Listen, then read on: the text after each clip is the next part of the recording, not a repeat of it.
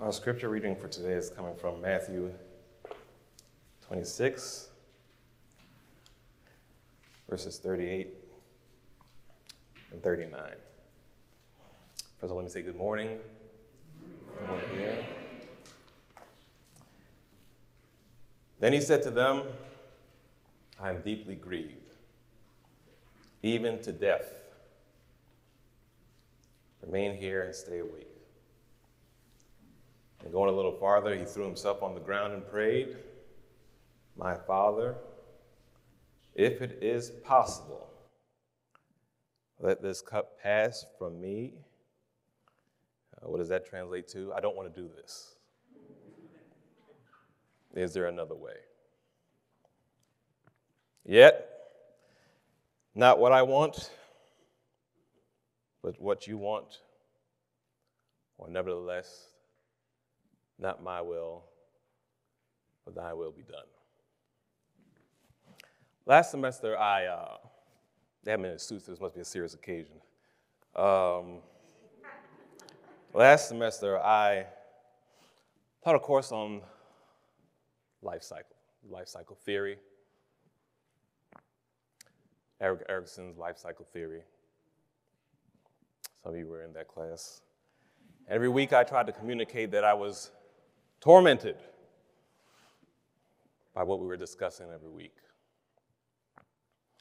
The real issue was for me is that every time the class was over, I realized I'm not as developed as I thought I was.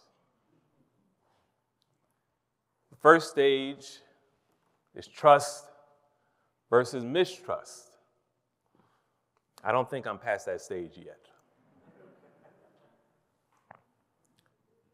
I still struggle with trust. And the virtue of that first stage is hope.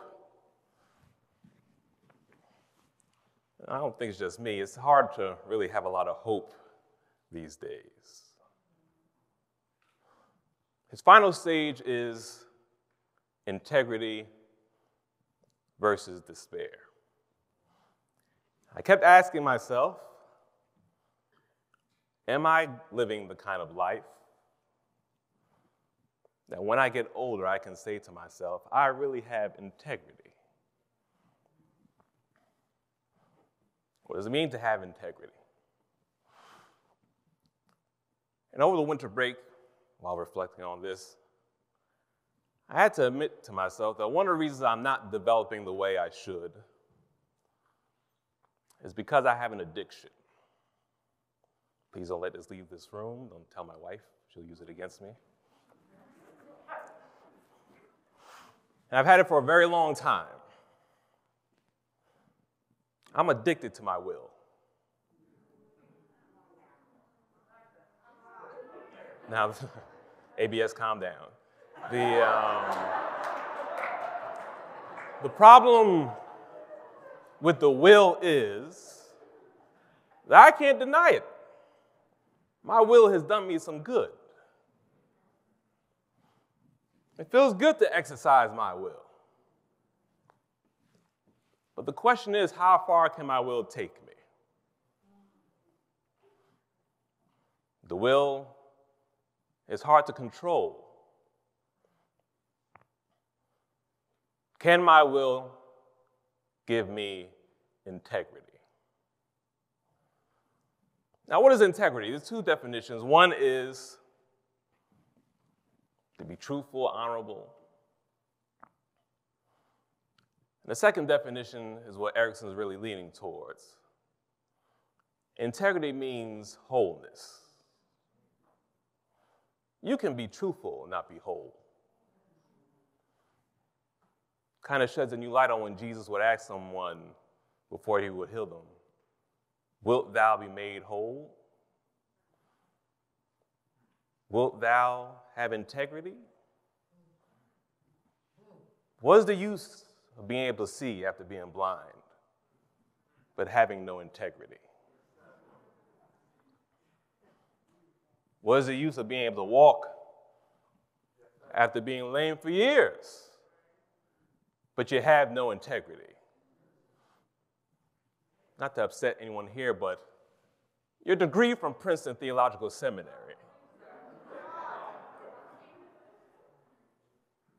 You may be smarter for it. You may be placed in an outstanding congregation. Doesn't mean you have integrity. Wilt thou be made whole? How's my search for integrity going to grant me wholeness? Now, in that last stage, you have integrity, and the downside is despair. Now, what is despair? Erickson says that we are in despair when we realize our days are coming to an end, and our options as far as achieving integrity start to narrow. Time is running out, and your choices as far as how you're going to achieve integrity are getting smaller and smaller. Now, what do we do when we face despair? Erickson has a great line in one of his essays. He says that the old, when the body starts to fail, and friends are dying, it seems that you're becoming more alone and isolated. He says that the old doctor their memories. What is he saying? We manufacture integrity. As it gets harder to achieve it on our own, we make up ways to achieve integrity. Let me ask you a question. By the way, let me just share this too. I'm not the only one that suffers from an addiction of the will. You had the same addiction too.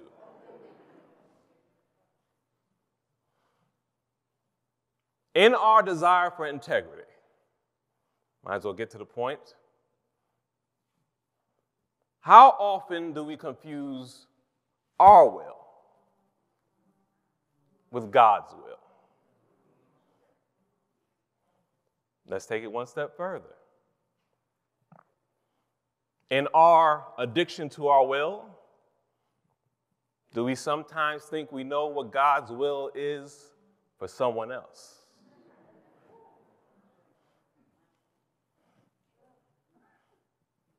Is it God's will for them to suffer? Is it God's will for them to be excluded? Is it God's will for them to be enslaved?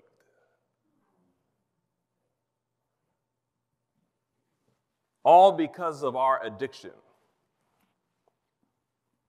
to our will. In Gethsemane, Jesus was being tormented. He wasn't about to die because of old age. He was about to die because of them. The test of our will, I want to suggest, is not how much we are actually willing to suffer for ourselves, but how much will we endure for them. Maybe it would have been easier for Jesus if he was going to the cross just for the disciples. Maybe it would have been easier if he was going to the cross just for those who believed in him. Maybe the torment would have been less if he was just going to the cross for those whom he knew would call him Lord. But to suffer, to be mocked and jeered for them. We have a picture sometimes that Jesus went to the cross happily, as though God's will was easy on him. God's will is hard.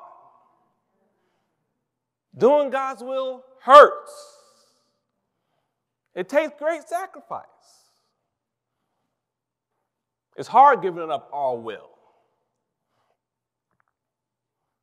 I like to think that all the way up to Calvary, Jesus kept repeating to himself, nevertheless, nevertheless, nevertheless, nevertheless, nevertheless. And while on the cross, Luke's account of the crucifixion tells us this. What was Jesus able to do? Not condemn or lash out at those who were persecuting him. What does he say? Father, forgive them, for they know not what they do. Jesus realizes how our addiction to our will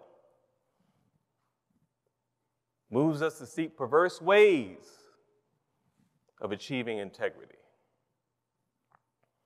Father forgives them, for they know not what they do. Maybe Jesus recognized that I am just like them. Even on the cross, he recognizes, I know what it is to struggle with my will. Nevertheless, nevertheless, nevertheless. Princeton Seminary, we have a lot of growing up to do. Years from now, will they look back at this institution and say, this was a place of integrity? Will they look back and say, this was a place that allowed its students, as versed as they are,